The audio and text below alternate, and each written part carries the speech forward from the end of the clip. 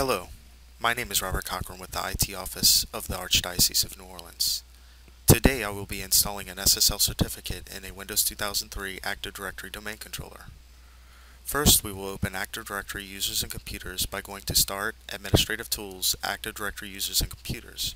Right-click the domain and select Properties. Select the Group Policy tab, then edit the default domain policy. In the Group Policy Editor, follow the tree to Computer Configurations, Windows Settings, Public Key Policy. Right-click on Trusted Root Certificate Authorities and select Import. This will bring up the Import wizard. Select Next and browse to select the SSL certificate that you would like to apply.